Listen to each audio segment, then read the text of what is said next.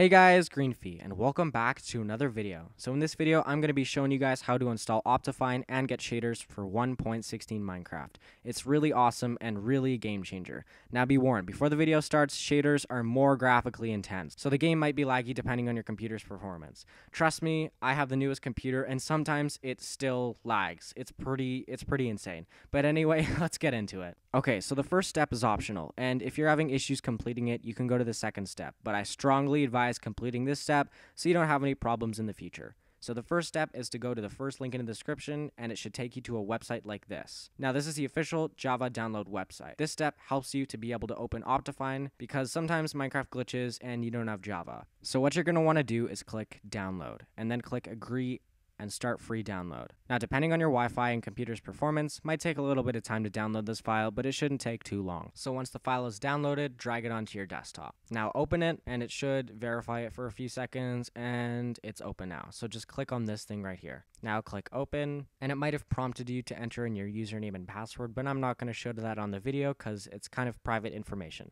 Now click install. Now the installation should take a little bit of time, but not too long. And now click close. Now you can drag this to the trash. Now go to the second link in the description, and it should take you to the OptiFine download website. Now, most of you will have the 1.16 right here, but OptiFine development is taking a bit slow, so just click preview versions and make sure it says OptiFine 1.16 up here, and right beside it, click mirror. Now click download.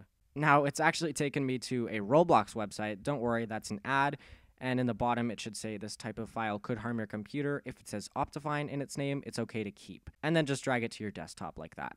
Now open the file and click open. And it might say something like that. Just click OK. Now this file opens for me, but I'm going to show you guys what to do if it says it can't verify it for malicious software. Go up here to the Apple logo, click System Preferences, click Security and Privacy, and it should say something here like, this is malicious software, do you want to open it? If it's OptiFine, don't worry, it's totally okay to open it, and click OK. Now click Install right here. Now you're going to want to go down and click the Install button right here, and it should take a few seconds, wait a little bit, and it's installed. Now, you can delete this, but I prefer to just keep it, so I'm just going to drag it on the desktop. Now, open up Minecraft. Once your Minecraft launcher is open, it should say OptiFine down here. But if it doesn't, don't worry. Click Installations, click New, and find OptiFine in here. So mine is right there, and you can name this whatever you want, but I usually name it 1.16 OptiFine just to stay organized. Now you can change this to whatever you want and click create. To find your installation, just go down to the bottom and press that, but I'm just going to use the OptiFine one that it gave me. Now before you click play, make sure you've ran 1.16 Minecraft, whatever version you're trying to install, at least once first, and then click play. Alright, so now that Minecraft is loaded up, the way we're going to test that OptiFine is successfully installed is go Options, Video Settings, and the shaders toggle should now be here. Now I'm going to show you how to get shaders. Now when searching for Minecraft shaders, you can literally just type in Minecraft shaders, but I like to download my personal favorite, which is Silder's Vibrant Shaders.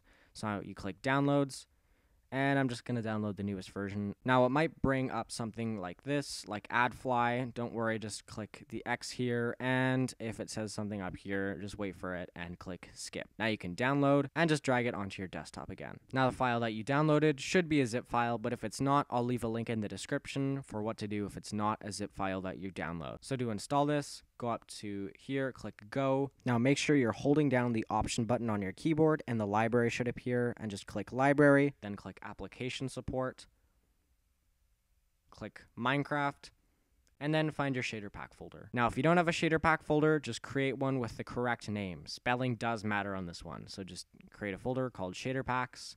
Then you can drag your shader right into that shader pack folder.